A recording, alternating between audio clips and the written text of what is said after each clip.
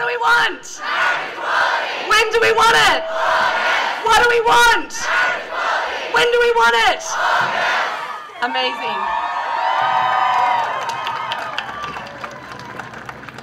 So like I said when I introduced myself, I'm a human rights campaigner at GetUp, and I'm a very proud lesbian as well, and I lead the marriage equality campaign at GetUp. But I've got to take my GetUp hat off for a minute and start with a confession to all of you, because actually a few years ago I really couldn't care less about marriage equality. As a radical queer feminist, there's literally no way you could pay me to walk down the aisle, because if there's one thing worse than the patriarchy, it's the amalgamation of church and state. Am I right? Yeah.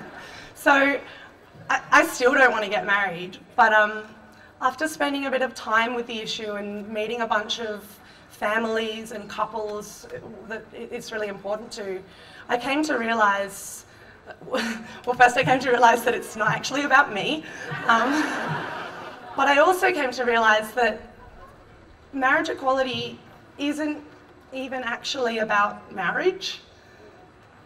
Like, it's definitely about marriage. This isn't just a big elaborate practical joke, but what I came to realise is that when the Australian government allows two people of any sex to marry each other, what it's actually doing is sending a message. It's sending a message to the elderly couple who've kept their relationship hidden out of shame for 20 years. And it sends a message to same-sex parents who are worried about how other people's homophobia is going to affect their children. And it sends a message to the young woman who smiles at her best friend's wedding and just pretends she doesn't hear that awful bit of the Marriage Act that specifically excludes her.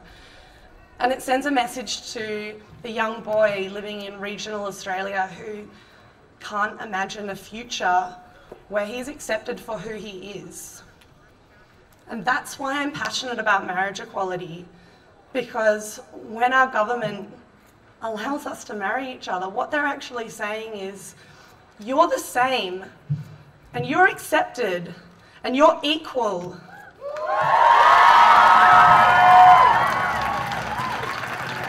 And I truly believe that that's another step towards true equality for all LGBTQIA Australians, particularly our trans and intersex neighbours, and that's why I'm passionate about this.